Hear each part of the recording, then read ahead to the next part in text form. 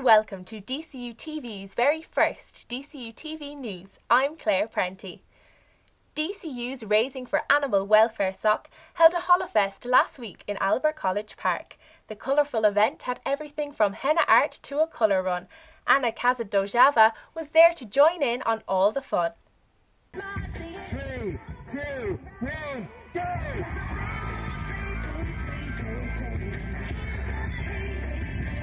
One of this year's biggest inter-society events, known as the Holy Festival of Colours, took place in DCU today, the 25th of March.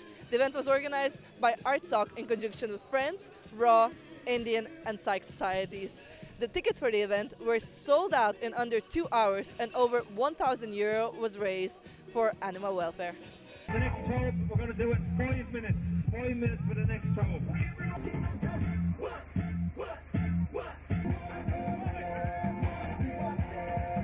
Well, I was backpacking around Australia with my brother last summer, and we saw one going on. There was 10,000 people going, and it was absolutely amazing. It was all for charity. And since then, I came back from the summer, started DCU Raw, and we've been planning it for 7 months. So it was more just having fun, but raising for charity at the same time, trying to combine the two and getting people to enjoy raising money for fundraising. So this particular event, it's Kildare Animal Foundation and Holly's Horsehaven.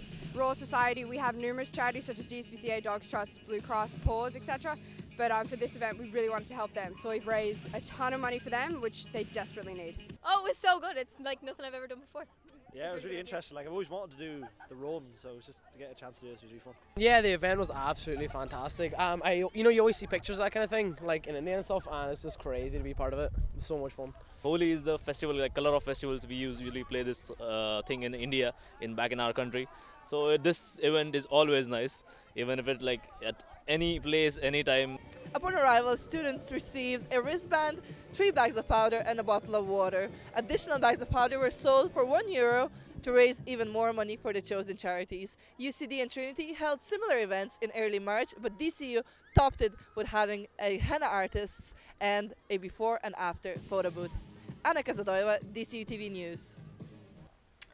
Every year, DCU students travel all the way to the Crown Plaza in Santry to celebrate all things to do with society life at their annual Society Awards Ball. Aisling Loughlin went down last Wednesday to see what all the excitement was about. The annual event is the one time of year where the work of the best societies is recognised. With 26 categories, each society gets the opportunity to showcase their best achievements. Winners on the night included Cancer Sock for Best New Society, Ciallacháin for Most Promising Fresher, and MPS for Best Academic, Cultural and Social Society. This is a fantastic win for MPS, earning them a place in the BIX Awards in the coming weeks. Hundreds of dedicated society members were in attendance as they were wined and dined until the dance floor was opened by DCU's very own DJ Damo. The annual event, held in the Crown Plaza, is the one time of the year where the best work of the societies is recognised. Pop the Cherry Comedy is a comedy group set up by DCU students. The aim of the group is to give people an opportunity to try stand-up comedy for the first time. The Pop the Cherry performances have become very popular among DCU students. Jordan Kavanagh went along to their 4th gig to see what all the fuss is about. Here in the Old Barra for Pop the Cherry Comedy for its 4th instalment. It is a stand-up comedy event that was started by DCU students and has grown in its success with every show. My name is Emmet Jones, and I'm a fussy eater. And so is my boyfriend. Good night. And we caught up with Emmet Jones to find out how he finds performing and how Pop the Cherry all started. Cherry Comedy. Yeah, no, last time was good. The audience was great. It was great to be in the Old Bar. It was kind of like a natural progression from the intimate mezz, and then the way that we set it up with the blankets around, with not the blankets but the drapes around, and how the basically it was set up in Vicar Street, then followed by the couch at home style with space mass at the back. Yeah, it worked. It was a nice way of doing it, and the audience were really up for it, and everyone did well. It was good. Pop the Cherry started from Dwayne Dugan, David Atkinson and Niall Farrell were in a bar one day and decided this is a really good idea to start doing comedy in DCU because it's not really something that's done. And then Dave kind of took it upon himself to go and start organising Pop to Cherry 1, and contacted me and contacted a few others, and just generally kind of it spitballed from there, and ended up being as good as it is today. This is an event that always guarantees a laugh. I'm Jordan Kavanagh, DCUtv News. Expose's Lisa Cannon visited DCU last week to talk to students about her career and give them advice on how to break into television. I went along to see what she had to say.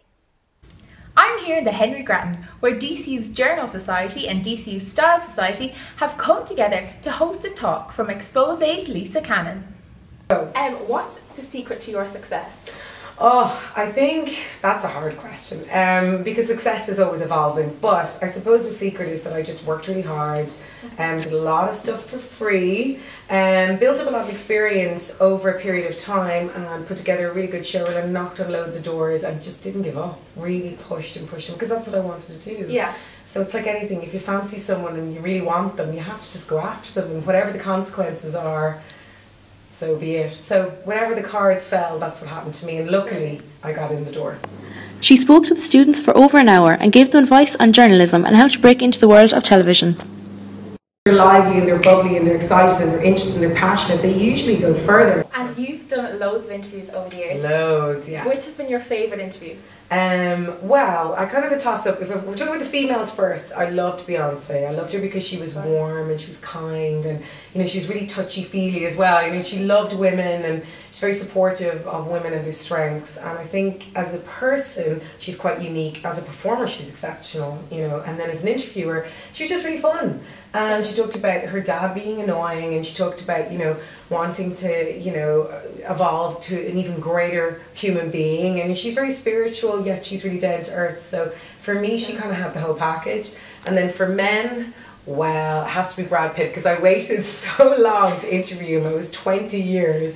Not knowing, obviously loved him and fancied him. I know, 20 years, but he was always on my wall. And when I finally got to meet him, he didn't disappoint. And that to me was like the best moment ever. This is Claire Prenty for DCUtv News. DCU's Media Production Society held their version of Big Brother. Students from 13 societies took part. With all the usual twists and turns you'd expect from Big Brother, the event was a big success. Darragh McGowan went to have a look. On Wednesday, March 25th, DCUtv teamed up with Bank of Ireland to air their second 24-hour broadcast event of the year, as the venue was transformed to host DCU's Big Brother. Members of the Media Production Society took on behind-the-scenes roles, which boasted a large social media campaign online and topped off with exceptional graphics by Deputy Station Manager Glen Griffin. The event went on overnight as contestants were kept awake with various tasks from the man upstairs, Big Brother himself, Eoin Sheahan. I don't think I was too brutal at all. I think I was honest, I think I was straightforward. I think I was, I suppose you could use the word blunt in certain circumstances.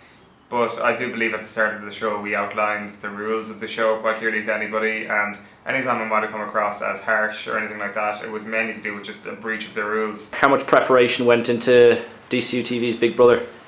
Yeah, there's a lot of preparation. Basically for about a month or two prior to Big Brother, we kind of met every Monday for an hour just to make sure all the plans were in place. Just before committee meetings we'd have a separate Big Brother meeting. We did that for the broadcast too, so we were kind of used to it. But yeah, there was a lot of preparation, just a lot of work. Just a small thing, just like getting sponsorship, coming up with little ideas in the house, recording the VTs, a lot of work went into that. Contestants each represented a society in DCU, varying from rag to circus arts to photosoc and many others. The show took many turns throughout, resulting in contestants to take part in regular dance-offs and even a wedding which featured an appearance from Father Emmet Jones. I caught up with the event's runner-up contestant, Lisa Kirby. Up until like the last 2 hours, that's when I got tired, and then I was like, okay, get me out of here. But other than that, I absolutely loved it. I had great fun, and I actually loved everyone in there, and I got on with everyone really well, so I was really happy with that. What was your favourite moment of you in the house? I have to give a shout out to Barbie for making it, when she came out with that bed and a toy Barbie, to be honest, I was like a dodge, but you actually made it class. And there's so many highlights. All in all, this was one of DCUTV's most successful broadcasts to date. Darragh McGowan, DCUtv News. It's always heavier than you expect. DCU Drama held their very first society roast in the venue this month. The event gave representatives from various societies a chance to let other societies know exactly what they thought about them. Glen Murphy was there to watch the action unfold. The DCU Drama Society's comedy roast took place on Tuesday the 25th of March in the venue. The roast was held to help raise money for the society. This is so they can afford to put on a run of shows in the Helix at the beginning of April for their Broadway musical Spring Awakening. 6 societies took part in an evening of cheap jibes, venomous insults and general slagging. Music, drama, rag, sober, MPS and dance societies all chose one representative each. The representative then had 5 minutes to tell as many jokes as possible at the other society's expenses.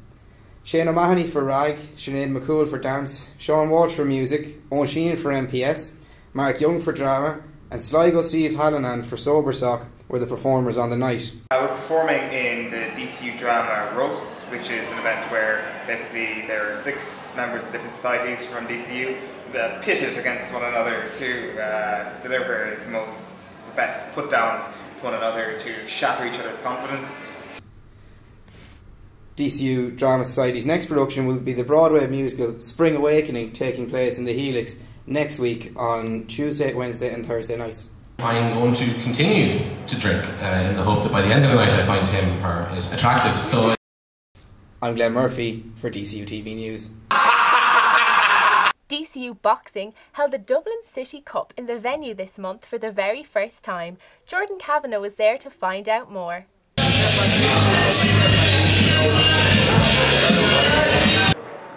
DCU hosted the Dublin City Boxing Tournament last weekend. DCU Boxing, along with St Saviour's Boxing Club, welcomed other clubs from across Ireland and the UK to the event. The event was held in the venue and it is the first time that DCU has hosted it. I met with Terry Keegan, the chair of DCU Boxing, to find out how DCU fighters did and how the tournament went. So it went really good, and St Saviour's and Warwick won the Dublin City Cup combined because they both won the same amount of fights. So we were really happy with that.